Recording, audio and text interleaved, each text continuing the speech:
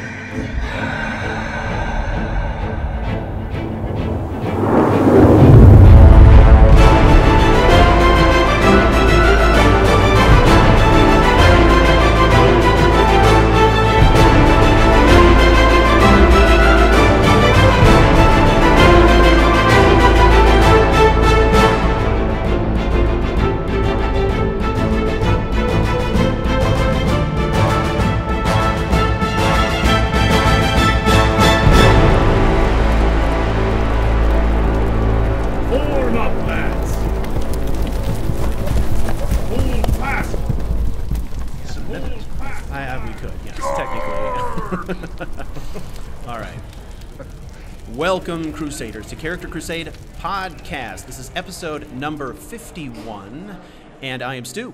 And I'm Joe. And I'm Matt. And we are broadcasting live from GlitchCon 2017 in beautiful Minneapolis, Minnesota. Absolutely. Yes, we are very excited because today we have Mr. Caleb Merrick with us. We are big fans of his YouTube channel. He's a great lover of games and a creator of games, and actually somebody who has participated a lot more than we have, I think. I think so. In the game development community. Bow down to artist Caleb. Yes, exactly. Welcome, Caleb.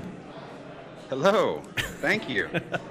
It's good to have you on the show. I mean, we have been following your YouTube channel for a very long time, and so getting you on the show, I think, was a priority. But when this opportunity came along, it seemed like the perfect venue to have Caleb Merrick on the show.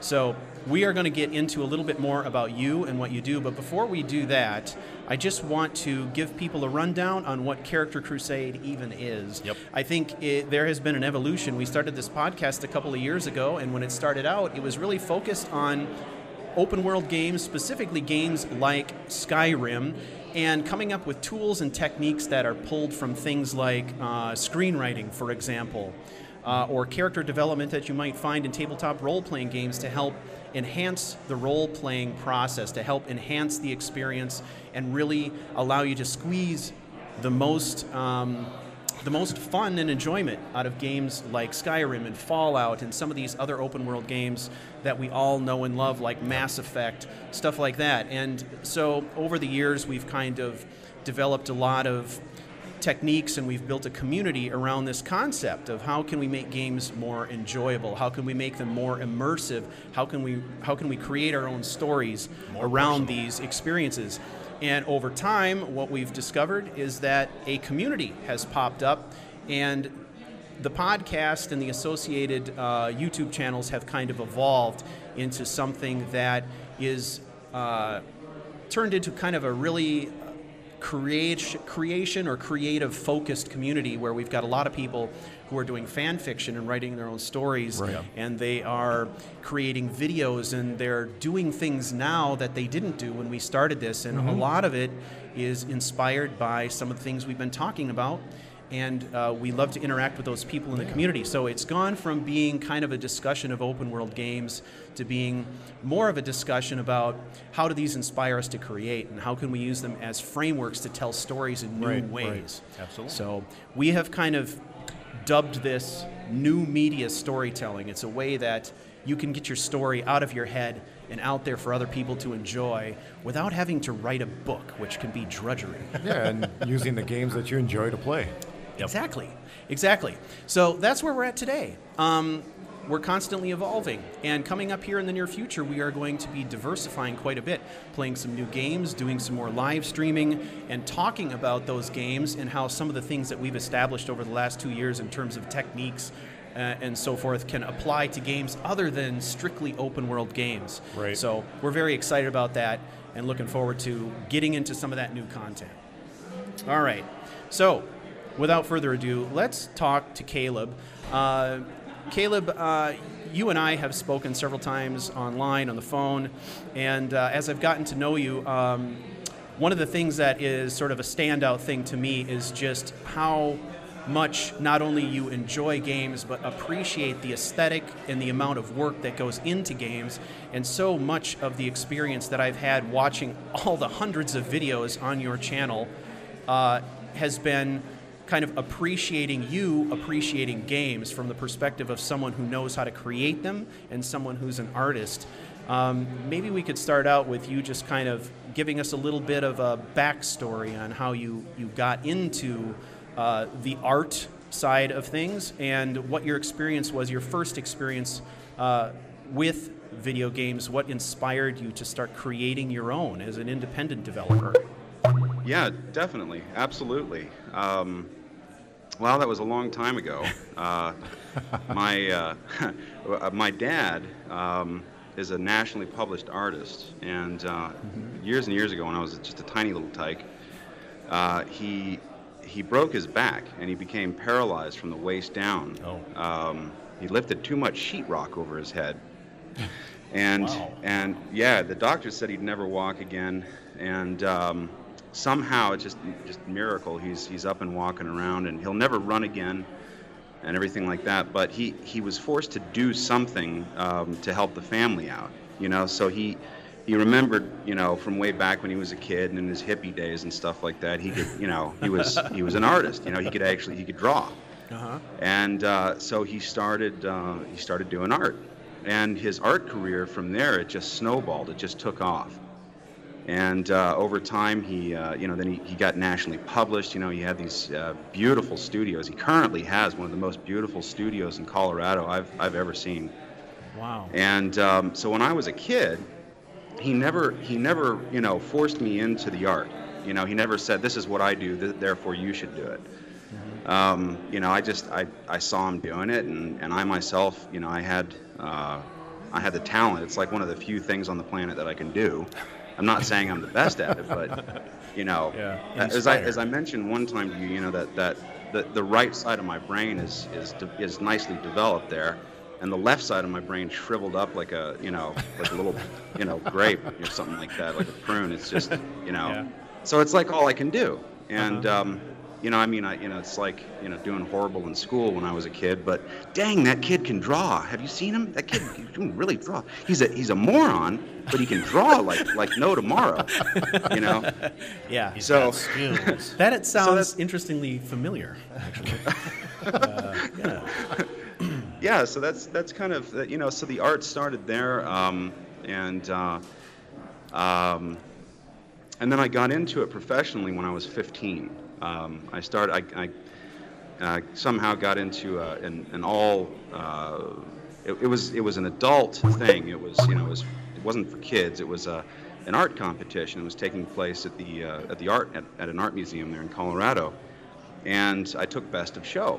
And a doctor purchased the little drawing. So that was when I was right at 15, like when I'd just about turned 15. And then from there, I just started doing the artwork. Okay. And yeah. Well, that's. And so. One of the things that you had mentioned to me is that your dad kind of placed some restrictions on what he was going to teach you initially, right? Didn't want you to get into certain areas of art until you'd mastered others. Yeah, absolutely. As a matter of fact, I remember when I told him, okay, I really want to do this. I want to learn how to do what you do. And he said, great, come on up to the studio. You know, whenever you want, come on up and we'll get started. And I said, all right. You know, so the next day I went up to his studio. He had this beautiful old bank building downtown, the upper story of an 1870s bank building. And which sounds I went up awesome. there. Oh, it was so cool. It was amazing. And I went up there, and he handed me a pencil and a piece of paper, and he just said, "Get cracking," and that was it. Really? Okay. Yeah. I've had so I bosses thought, that do okay, well, so, you know, I didn't know any technique or anything like that, and I started. But that's when all the critiques came. So it was nothing but solid critiques from there, and he didn't allow me to do color. He didn't allow me to go anywhere near color for years, not until I had mastered black and white, because the values are what that's the most important thing in art, really, if you think about it, especially in realism. Sure. You know, as long as you get your light values correct, it almost doesn't matter what color, you know, that you add to it. I mean, it's all about light, you know, and how light interacts with objects. So that was the importance of that, and that really helped because I'm colorblind. You see, I've got a red-green color blindness, so that helped me to. Fascinating. That blows me away. I can't believe that. I've seen your work. I cannot fathom that. That's crazy. Oh, thank you. Well, I do have to ask. I do have to ask though. Sometimes I've got to ask people. You know, is this a good color for this tree or this bush? And really? People are, you know, and sometimes it's like, it's looking especially lime. So you might want to. That is amazing. You know, I actually used to work with a guy when I was painting who was colorblind. Yeah. And he got sent on a job to go do a little repair. Oh, and, it was like a gray. It was on a floor. And he's like, oh, it looked just perfect. It could blend it in. You couldn't ever tell. It was completely the wrong color. Yes. Oh, no my gosh. idea. Yeah. But the values were right. So. That's exactly right. I mean, Speaking to your point on value. Well, here's something that's kind of ironic.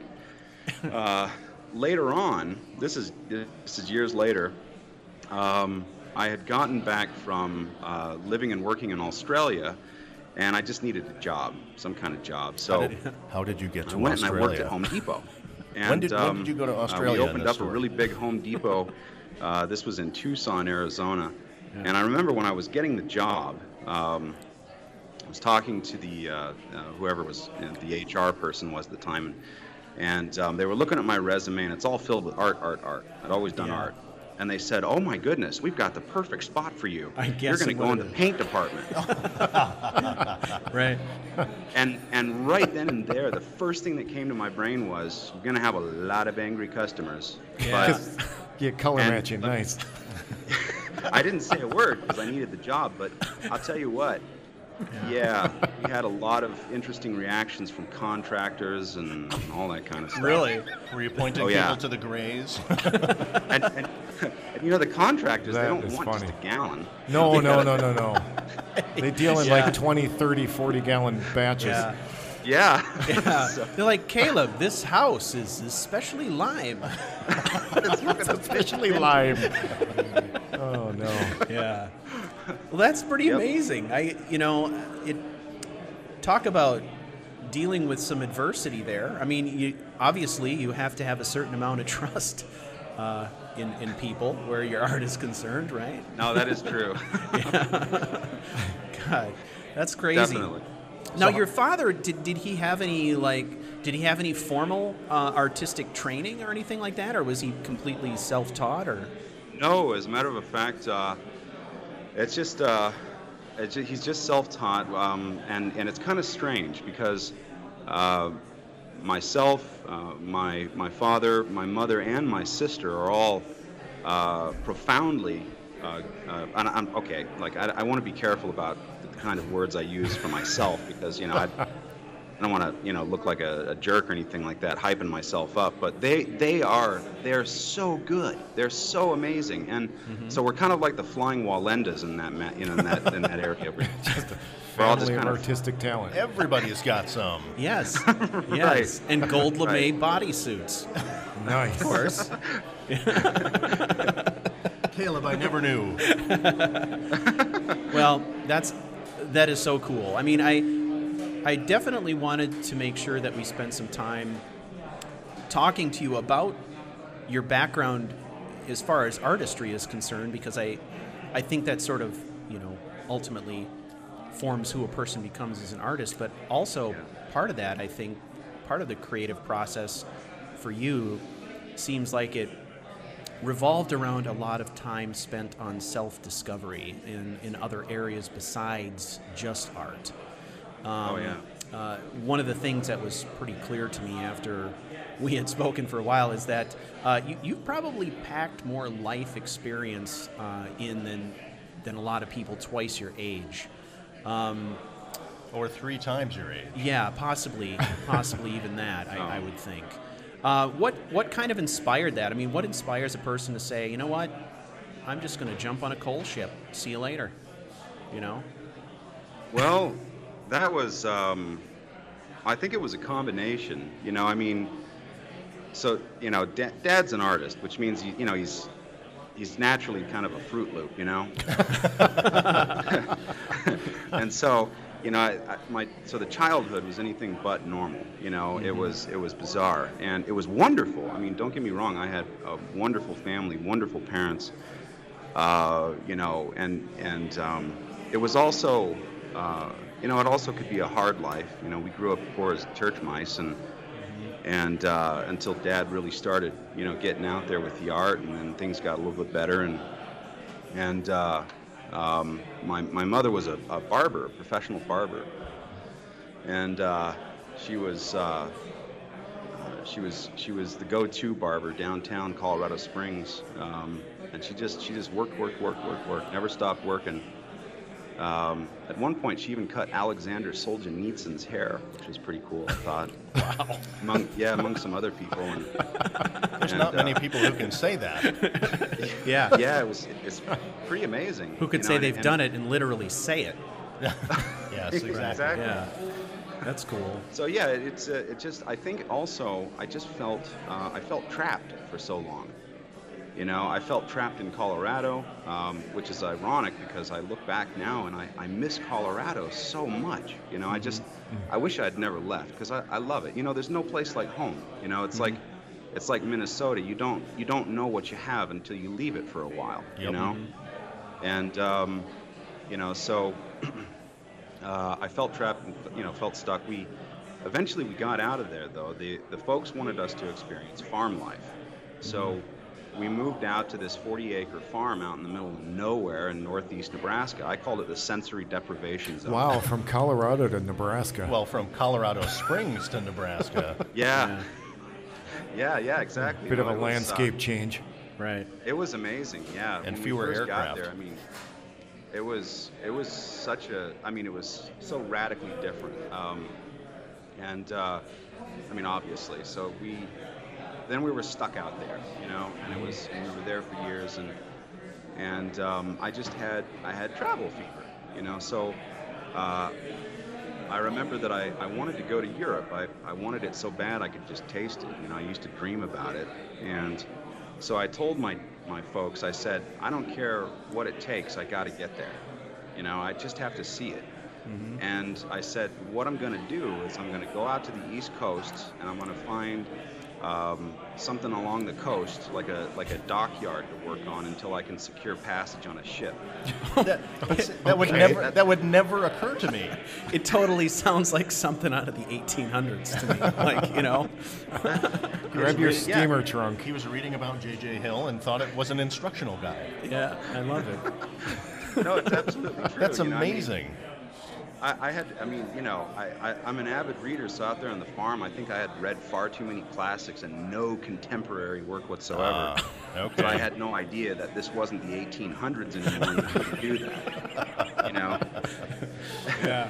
And you know, just show up like, you know, little Lord Fauntleroy wanting to secure passage to England or something like that. But it worked. And, well, so what happened? Yeah, what happened was. I told Dad that this is what I was going to do, and he could, you know, later on he told me he could see that look in my eye, right? Like that it was really going to happen, you know. Right. And he feared for me naturally, and he just thought, oh boy, you know, this kid's about to get his rear end handed to him on a silver platter, and this isn't going to be good. So, you know, he had mercy on me. What he did was he called some shipping companies on the East Coast. And he said, my son really, really wants to get to Europe on a boat. Is that even possible? And they said, no, he could. And they said, you know, he can do it one of two ways. One way is that he can go and he can get trained and licensed or whatever to work on various vessels and so forth. But that takes a long time. But they also said if you have a lot of money, you can actually just buy passage on various, cargo ships, etc. And they're kind of touristy though. You know, people do Touristy this. cargo ships? Really? Yeah. Wow, that's crazy. Yeah, people actually do it. Yeah, you can. Okay. But it is actually an organized event. So people, you know, we'll call it a special type of travel agency for that and everything. And we Who didn't knew? have. I had no idea that even existed. Yep. I'm not sure I want to call those people right now. Yeah. It is pricey. It is pricey, and we didn't have the money for that. Okay. So what happened was Dad eventually called a company on the East Coast, a shipping company, and it so happened that it was toward the end of the day, the owner's son was walking out of the offices. This is a really big company, by the way. He's walking out of the offices, one of the phone rings, he just decides to pick it up, which is strange, right? He picks it up, they start talking, and they just hit it off, you know, and they just, you know, Dad was talking about what I was wanting to do, and he used some key words that the owner's son really kind of caught on to, and I think the biggest was, "Oh, you live in hunting country." Right? Okay. Okay, gotcha. I gotcha. Yeah, you know, that makes you sense. live on a 40-acre farm. You live with all these farms around you, and oak forests and all that. And so he, you know, he really wanted to come out and hunt. And but the greatest part was when he said, you know, not too long back, I offered my nephew passage on a coal ship bound for Spain. And he turned it down. He didn't want it for whatever reason. And he said, if your son would like that, then what he needs to do is he needs to buy insurance from Lloyd's of London, which was like $100. It wasn't anything. And then he just needs to have a passport, and he can come on out here, and we'll put him on a coal ship bound for Spain. That's insane. Well, all right, That's then. crazy. That's exactly what I did. I took a Greyhound bus all the way out to Norfolk, Virginia, and it was a total of just over 1 month at sea, going and coming. And I spent a little bit more time. I got off in Spain and toured around all of Western Europe and England and Scotland, and had a lot of adventures, and it was fantastic. And so that was the first experience with traveling abroad. Well, And that's all of incredible. us suckers are buying airplane tickets. Yeah, well, it's true. I mean, I think, though, that the breadth of a person's life experience has a huge impact on the art they create, whether you believe it or not. It's about more than just the ability to create the art. It's about the perspective, I think, that you get by doing that. And I think that when I look at your work, I think that comes through. It comes through. You see, I think what you see is, I don't know, I would call it sort of a level of sophistication or soul that is maybe beyond your years, and perhaps that is directly related to the fact that you were willing to put yourself out there and travel around and experience things when other people were probably still thinking about, you know, what college they were going to go to, how they were going to get in, you know, all that kind of stuff. It's a different experience entirely. I guess I'd like to take a right turn then into your experience with games. I know that there are several different facets of this. One of the things that we know for sure is that Caleb is very enthusiastic about games to the point where he's creating his own and he's preparing to do a Kickstarter. But in order to get to that point, you obviously had to be a great lover of games, and that bears itself out by looking at your YouTube channel. I have never seen a YouTube channel with a bigger library of games than what I see on yours, and it's very impressive. I guess I would be interested to know, you know, if you had to name a few that you think are your favorites, what would those be, and what is it about those games in particular that draws you in? Ooh, that's a difficult question. Obviously Skyrim is actually one of the games on top of that list. I think for me it's about experiencing freedom and being able to escape. You know, I mean, escapism is such a huge part of why we game and why we have these experiences. You know, and then of course you couple that with, you know, freedom. You know, so or having an experience that just impacts you to such an extent that you can't forget it. You know, so I mean, for me, up there, I love the stealth genre personally. In fact, that's one of the things that drew me to Skyrim in particular. That I could sneak around, and that and it's just, I mean, among a billion other things, you know, but. Obviously, I'd have to say games like Thief: Deadly Shadows, which was the third Thief in that franchise, or that series, excuse me. I'd have to say that one really stands up there. A couple of recent ones, actually, Alien Isolation and the game Inside. Okay. Alien Isolation, not just for its aesthetic value, which is astounding.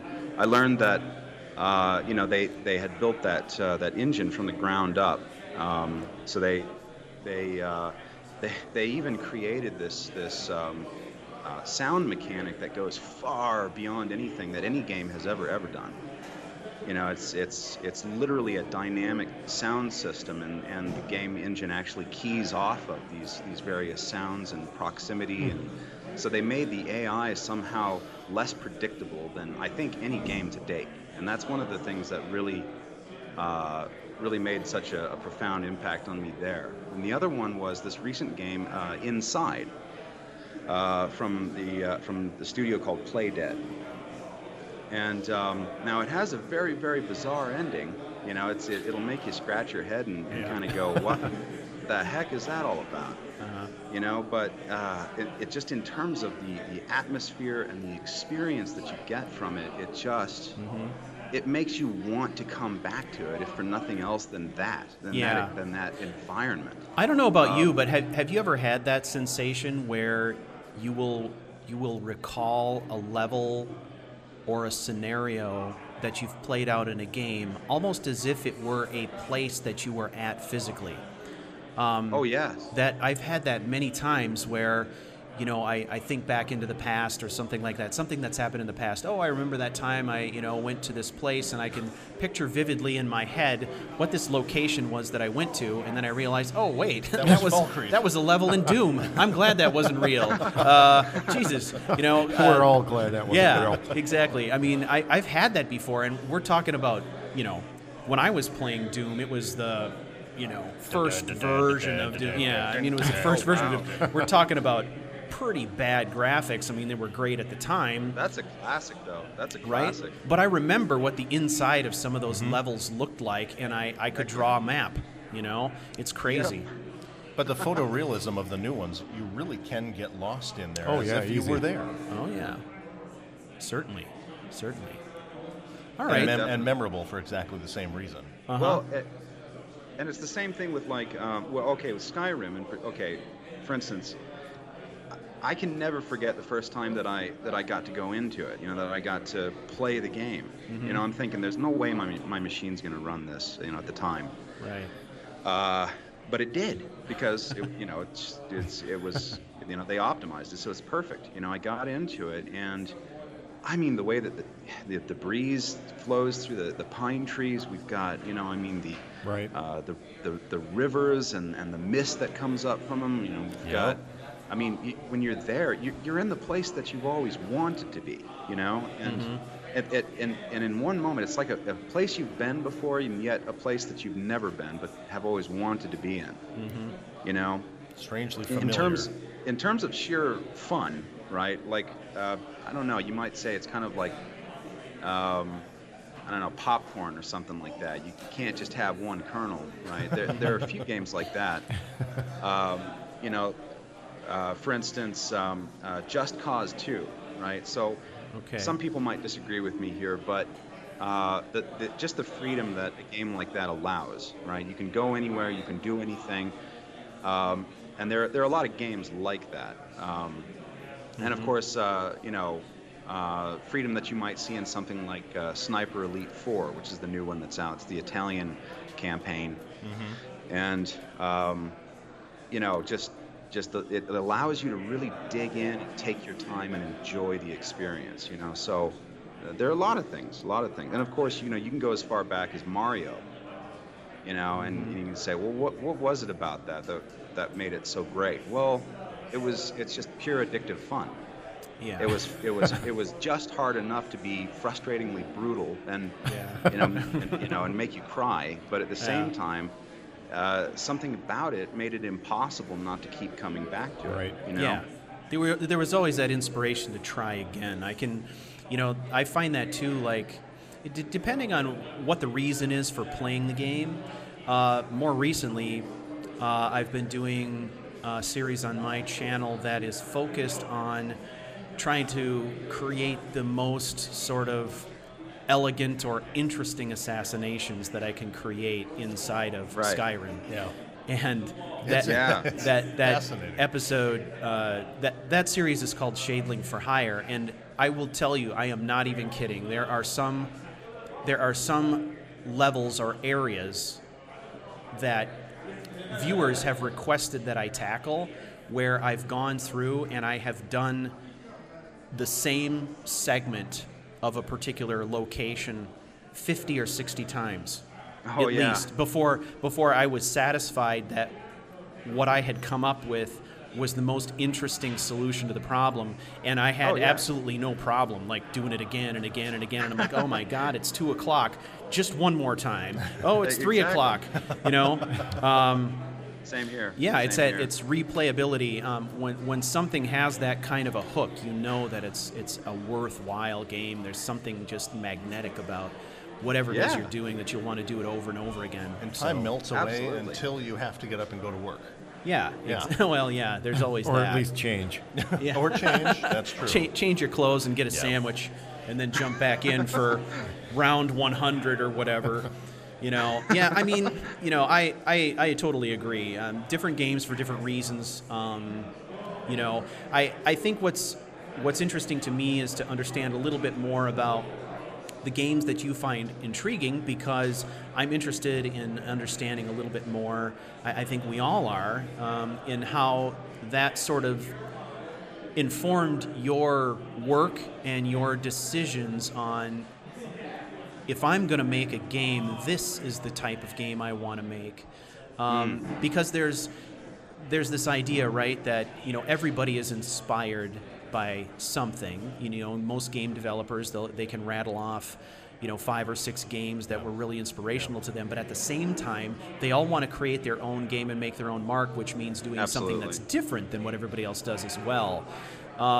So I would say, tell us a little bit more about your project, kind of where you're at with it, and sort of what inspired you to jump in, and the mark you're looking to make with that project. Okay, yeah, definitely. Well, now what precipitated the whole thing was it was kind of frustration, last straw type of thing. It was interesting. I've been doing freelance for lots and lots of years, well over a decade, and just all kinds of things, TV commercials and all that kind of stuff, and when you say TV commercials, you're doing like video production work? Is that what you're doing? I've done, all of that. As a matter of fact, I've literally played every single role in the production pipeline. Wow, nice. And of course, my primary focus is in the special effects and animation. So typically, what would happen? Let's say if I was doing a product video for some company, I would take the engineer's files, I would clean those up, and then we'd start to integrate those things into special effects shots or maybe beauty shots and stuff like that, as well as typically it was my job to keep the department going down the right path in terms of technical specifications and stuff like that. So as a result, I've had to wear every hat, whether it's the guy behind the camera setting stuff up, or getting getting the green screen lit correctly, or checking sound levels, and so forth and so on, all the way down to delivering the final asset. And so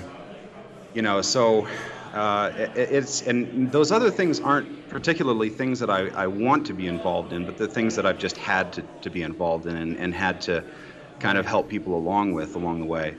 And then that's even including training for how to use high-speed cameras. Wow.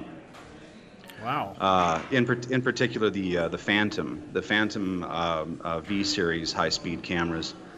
Getting shots like that set up, and there's just been a lot of stuff. I've always wanted, of course, to focus on just what it is that I specialize in. Mm-hmm. But when you're a freelancer, right, you got to be employable. Flexible. So the more that you can do, I suppose, the more opportunities you have, right? Right. Oh yeah, definitely, absolutely. And these are just things that you have to do along the way. It's although the industry has become so fragmented in specialist areas, and generalists are rarer and rarer. If you're working for smaller companies, or you're working for smaller groups or anything like, you're gonna have to wear every hat, so there's that. But what had happened is that I was doing some freelance. I was doing some special effects shots for this indie horror movie. Wow. And the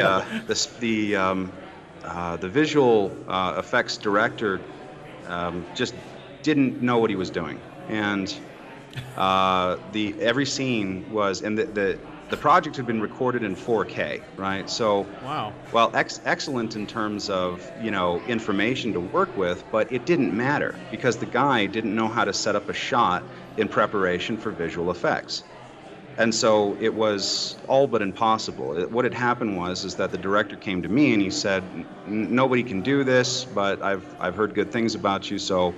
Do you think you might be able to do it? I very hesitantly took the job on. Very hesitantly took it on because there were a bunch of little things that kind of, just really put the red flag up for me. But not in terms of the project. It'd be fun to sink your teeth into something difficult, but just on a personal level with these people, I had dealt with people similar in the past, and so I was a little bit skeptical. Right. All right. And of course I sought advice. I like doing that. I like to seek advice, and everybody said no, I wouldn't do it. But I needed the money. And that's always the case. You need the money, and so you do these things, and then afterwards you kick yourself and you say, why did I do that? Oh, because I needed the money. But sure enough, what had happened was we got to the end of that thing, and I got burnt. Oh man! No. Yeah, I knew it, and yet I still went into it. However, I had this epiphany. It just hit me all of a sudden, just out of the clear blue. I realized that everything had led up to the development of games. I mean, in terms of what I want to do aesthetically and story-wise, and just, I mean, this is the place to be, and I thought that, say, 5 years ago, maybe, would have been the height of the gold rush kind of area in games, but that wasn't true, because it keeps climbing, and it keeps becoming something new, something better. It keeps on reaching, more people. Its demographics keep on broadening. So, now making a game, on the other hand. You'll hear so many people say, I'm going to make a game, and they don't follow through with it, and it's easy to see why, because it's not easy. It's yeah. I mean, even going the cheapest route that you can find, it's still not easy. Right. Well, I suppose you find yourself in a unique position, right? Because if the idea is that you're going to develop your own game independently, that sort of forces you into a situation where you have to be the jack of all trades.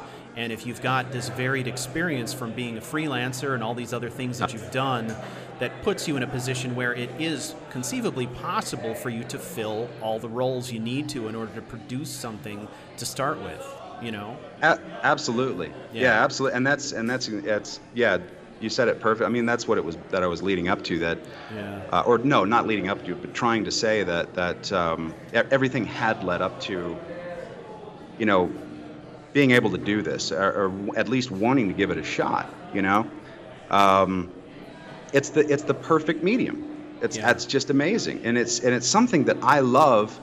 I have to say, I love it even more than I love, cinema. Mm-hmm.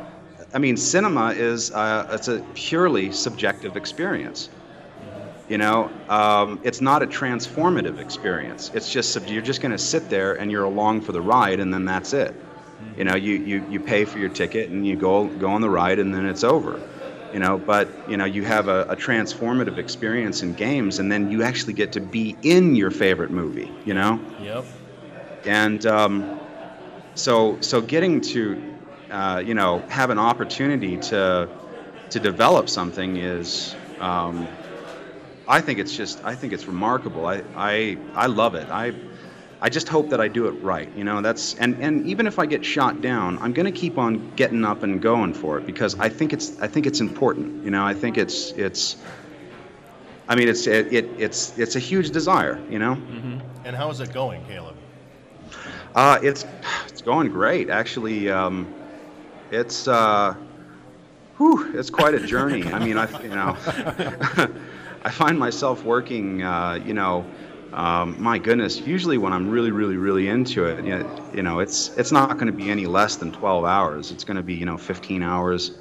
Oh yeah, I could see that. Crawling into bed, and getting 6 hours sleep, and then getting up and, going back at it. It just, and the learning, you never ever stop. And fortunately, there's so much information on the web, whether it's YouTube, whether it's in the forums, and fortunately, specifically with Unreal Engine 4, people are usually pretty quick to get back with you. And also, I've noticed that the community on YouTube as well, that typically people are pretty quick to get back with technical answers. Mm-hmm. So because everybody wants to know. Everybody wants to know what the answer to that problem is.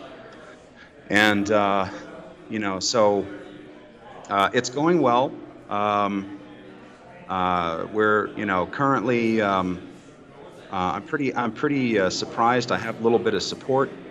I've got a concept artist, California. This guy is just par none. I mean, he's incredible. You've got to check out his work. His name is Caleb Merrick. Spelled the same as mine, Caleb, C-A-L-E-B. I've known him for years, actually. He and I met in a concept art forum years ago. And so he has pitched in. He's doing some beautiful concepts for the game. And very recently, though, I can't say 100% on this, but there's another developer. This guy is a mechanics developer. So what he does is he makes movement mechanics, and he sells those mechanics on the UE4 marketplace. Okay. And recently, is this another Caleb by chance? Yes, it is. What? The third Caleb? Okay. That's what I was going to get to. Yeah, he and I were talking back and forth, and he was wanting to know more about the project because he was thinking about pitching in, and he said, "Oh, by the way, my name's Caleb." No. Yeah, and so I'm going, So you're talking to us? Why? None of us are named Caleb. Yeah. Right. Can we be honorary Calebs? Honorary Calebs. Yeah. So what's next with the game, Caleb? Yeah. Yeah, and I guess, what can you tell us about it? Are there anything you can tell us about the concept, some of the ideas, anything you can share at this point?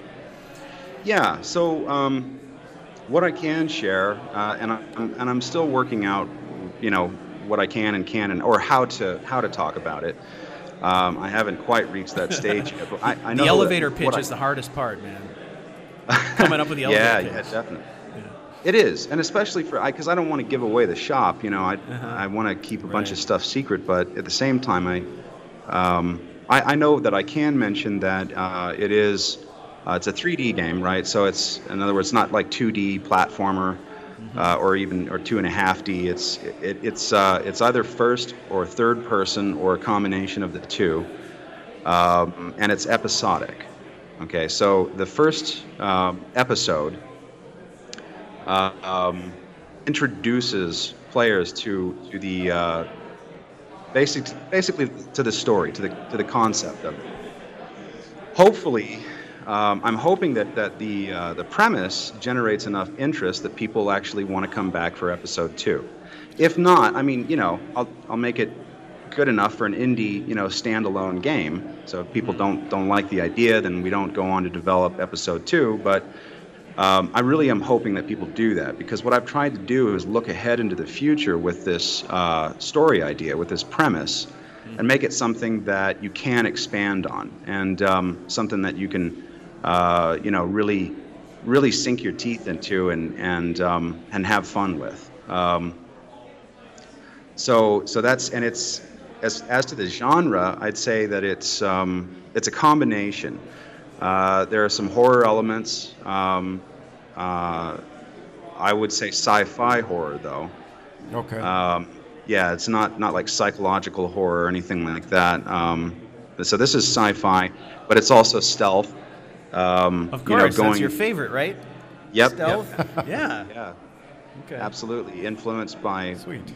by a lot of the things that have really impacted me. Also, it relies a lot on mechanics. So there are a few mechanics in this game that I think people are really going to have fun with. That's the kind of the key. I don't have a AAA budget, so there are a lot of things that, although I'd love to do, I just can't at this point. Right. So basically a lot of the focus is going to be put on, just having fun with your playtime with it. So you're planning a Kickstarter. I know that. Is That's right. The idea of the Kickstarter to help fund the first episode that would come out after the game releases, or to fund the creation of the game you're working on right now? Well, so this is episode 1. Okay.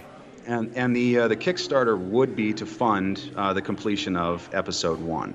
Okay. What I did was basically saved up enough to be able to just work on this 24 hours, around the clock. Just focus on this game.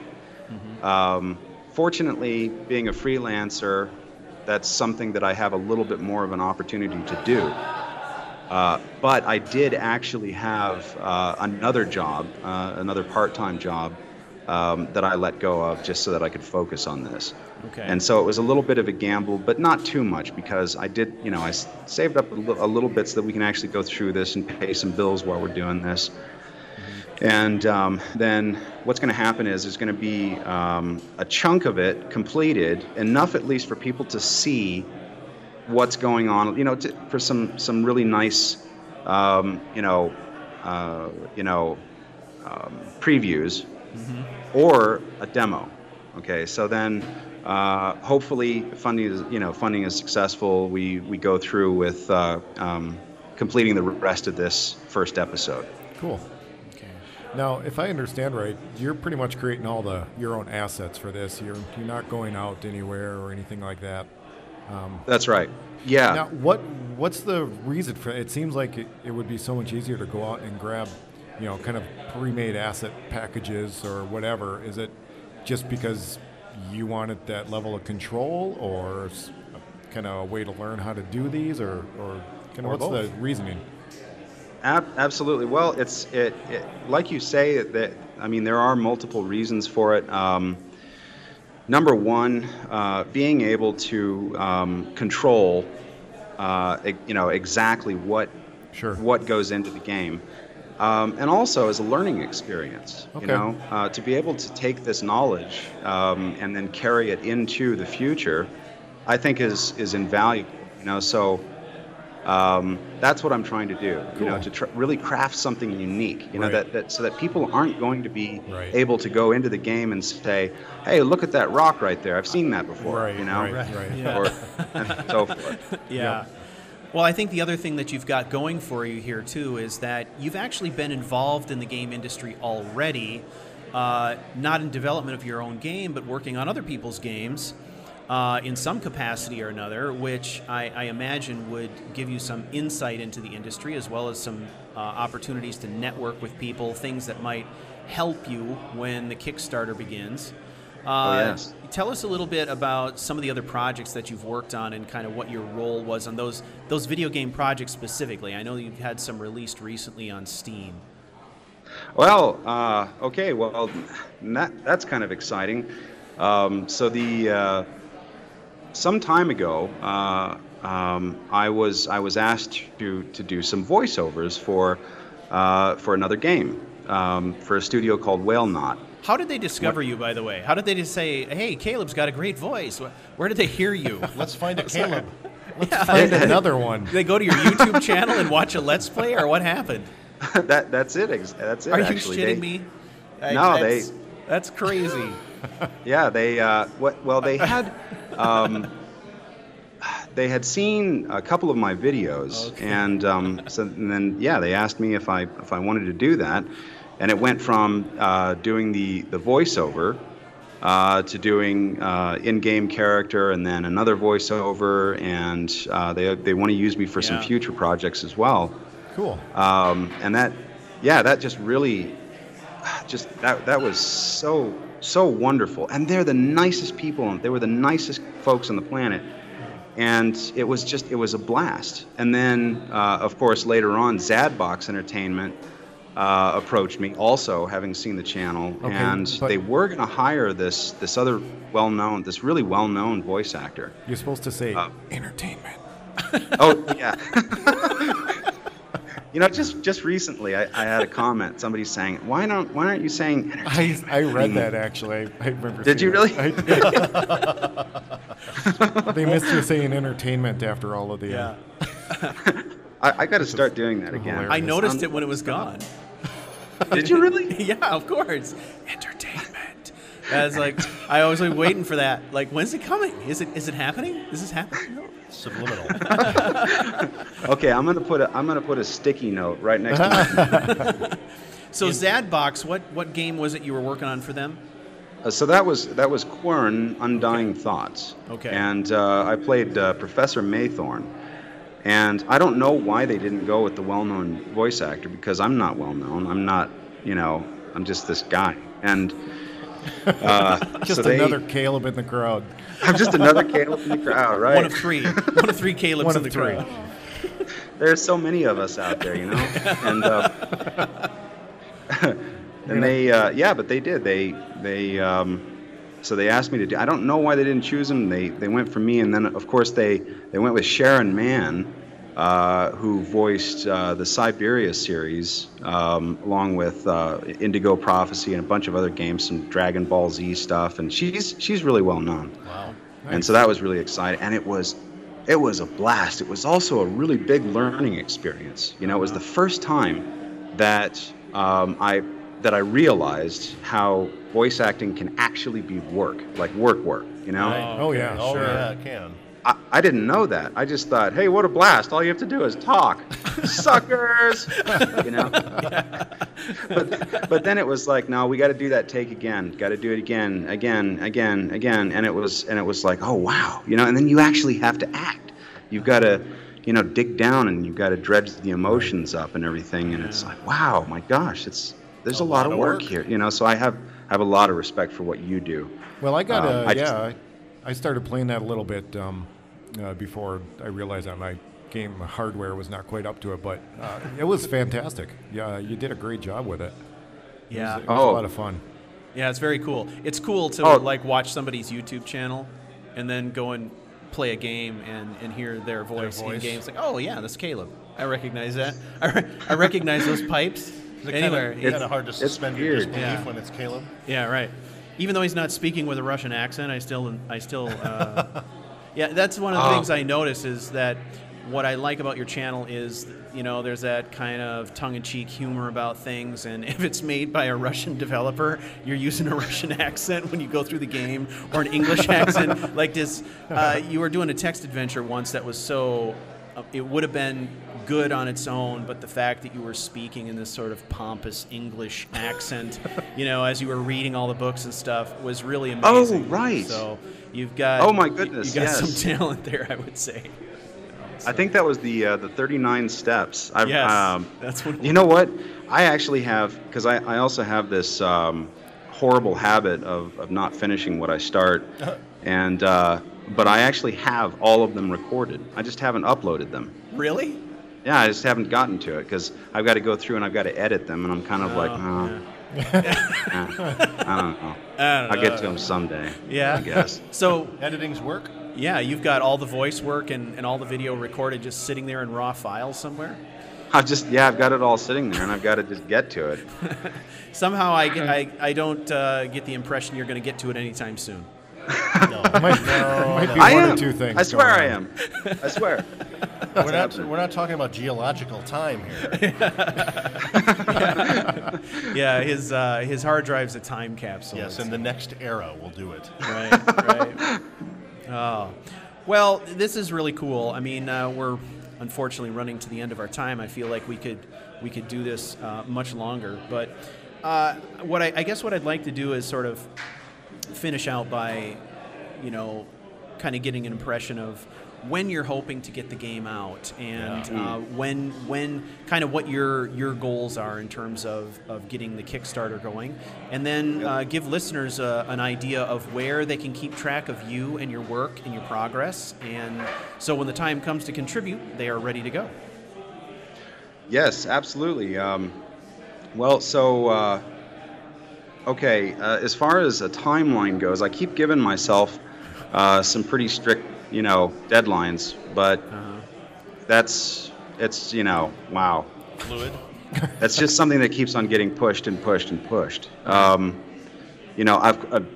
course, I haven't, even touched giving an official, deadline, because I know that'd probably be bad to do. But I'm just hoping soon, within the coming few months. That's something that is important, to get that up quickly. I don't have, a year to work on this first portion for the Kickstarter. I've got a few months, so it's safe to say within a few months that should get going. Yeah. Hopefully less, hopefully a couple of months, but at the rate that time flies. Also, currently I am doing freelance for a couple of TV commercials. That was I think I mentioned it to you, Stu. That was the Walmart / Cabela's ads. Okay. And so that takes up a bit of time right there. But hopefully soon, within the coming coming few months. Excellent. And people can keep up with it a number of places. Number one, my website. That's just calebmerrick.com. And I make occasional announcements on my channel, the YouTube channel Artist Caleb, and I do actually have a development blog for the game specifically, and people can see that it's just Artist Caleb's Game Dev at Blogspot. I think it is .com. I'll look up the actual site here. Yeah, and we'll have all of this in the podcast show notes, as well as in the description. Great. We'll have it in the description on the YouTube version that we put out here on the channel as well. Okay, yeah, great. I wondered too if because this is for. I'm supposing that some other indie developers might chance upon this material, or maybe find a little bit of it helpful.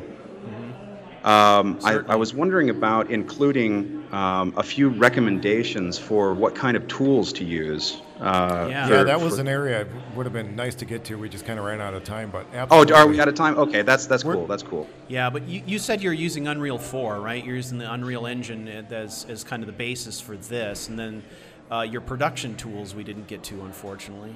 But we could probably slip those in the notes too, though. And maybe we have a good reason to do this again. Maybe in a few weeks. That's what I'm thinking. I'm thinking we take a couple weeks and we do a part two. Yeah. And and we go through some tools and some more specifics about how you're doing what you're I doing. didn't drive you guys away? No way, man. Not completely. Although I am going to You're go still my friends? I'm going to go get Even my name after changed all to of Caleb. this. Well, yeah, we realized we're never going to be insiders because of our name issues. But, Well, You can try to change them. Oh, the no, best we we can can. change the podcast to Caleb Crusade. yeah, yeah, it starts with C. Let's add another C. yeah, that's right. That's right. Right, You right. got that, yeah. And then a P. Wait, no. No, how does that's not going to work. CCCP. Yeah. Okay. That's not, oh, yeah, okay, I With get it. stars yeah. in your eyes. So, Russia? Yeah. Okay. CCCP. What was that? CCCP. Exactly. Or something like that, I don't know. Spasiba. Спасибо, товарищ, да. Хорошо. Oh my gosh. Oh God, I could listen to that all day because I can't do that accent. Damn it! I could only do accents I make up. That's somewhat limiting. Okay, well, first of all, thank you so much for being on, Caleb. We are going to have you on again, I think. And, This was an honor. This was an honor. Thank you so much for having me. Yeah. Seriously. Yeah. We've been trying to get you on the show for a while, and it just turns out that this was actually a perfect opportunity to do it because of the stuff that you're into, and I think it fits with the demographic people here and what they're working on and what their concerns are too. They have all the same concerns. They're thinking about Kickstarters. They're thinking about how they're going to get it all done. They're thinking about how they're going to do the design and what tools they're going to use, and whether or not their partners are going to come through for them, and all those concerns that game developers have. Yes. So this was very timely. Okay, so. Everybody, if you want to find out more information about Caleb and his project, make sure you look in the show notes of the podcast. If you are watching this on YouTube, make sure that you look down there in the description. We'll have a whole bunch of links to his work, as well as a bunch of other resources that you can check out. And we'll make some announcements coming up here in the very near future about when we're going to have Caleb on again for part 2 of this discussion. If you have any interest in contributing to our Patreon campaign, you can go to patreon.charactercrusade.com. And for any information about past shows and upcoming shows, go to charactercrusade.com. Thank you very much, everyone, and we will see you next time. Yeah. Bye-bye.